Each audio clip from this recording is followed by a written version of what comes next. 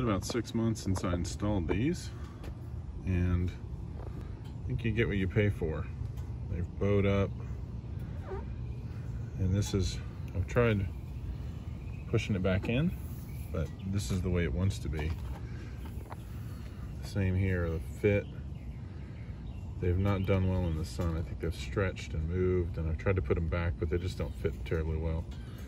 I do not recommend. They're cheap and they're easy, but they won't last. I'll be replacing these with OEM sooner than later. The electrical tape, however, has held up amazingly well, and I think that's because I cleaned it so well so it would stick well afterwards. Here's the other side.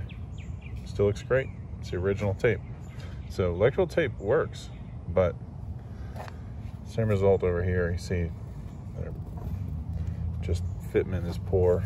They've buckled in the heat, in the summer heat, I think.